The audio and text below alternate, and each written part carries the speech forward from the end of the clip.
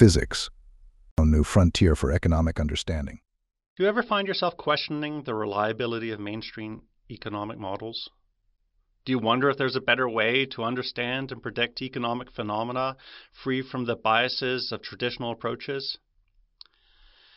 Enter the field of physics, a discipline renowned for its ability to describe the natural world with remarkable accuracy. In the realm of economics, surprisingly, the scientific method is often overlooked, leading to models that lack falsifiability, are not tested, and fail to provide meaningful predictions.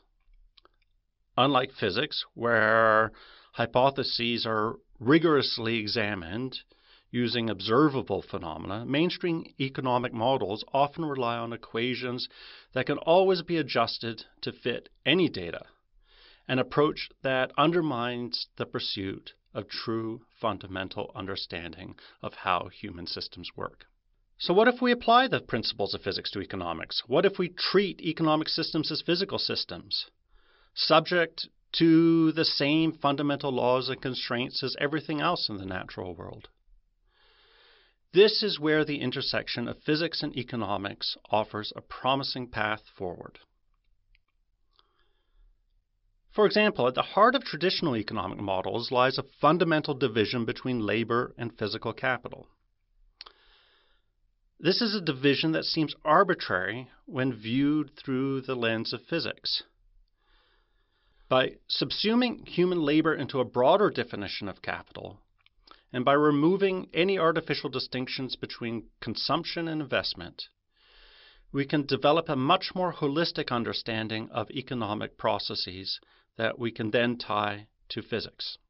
In this new physically based framework of the economic system, everything in civilization, including human beings, can be viewed as part of a larger network, one that is continually sustained by energy consumption.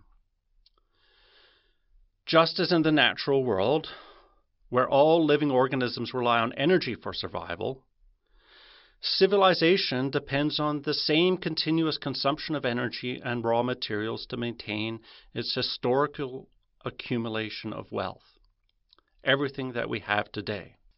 This more thermodynamic perspective challenges traditional notions of economic value. What it does is emphasize the interconnectedness of all elements within our global civilization. Rather than viewing capital as being economically strictly additive, as in more traditional models, we recognize that value derives from its role within a complex system and how we are all connected. So consider, for example, the example of a sandwich. Purchasing a sandwich isn't only a momentary consumption of resources, it's an investment in our well-being and our future productivity. Productivity that contributes to the growth of civilization's networks of connection and access. Similarly, the accumulation of wealth over time reflects a cumulative growth of these networks, a growth that must be sustained by an ongoing energy consumption. It is by grounding economics in the principle of thermodynamics that we can gain a solid foundation for addressing such pressing issues as population growth and climate change. It is by using this more physical approach that we can move beyond the purely abstract mathematical models of traditional economics and instead confront the societal challenges that face us today with a clear, testable understanding of physical constraints and limitations. In conclusion, integrating physics into economics offers a fresh perspective for understanding and analyzing economic phenomena. By embracing rather than shunning the principles of physics, we can develop more robust models that are grounded in empirical evidence and offer meaningful insights into the workings of our complex economic systems.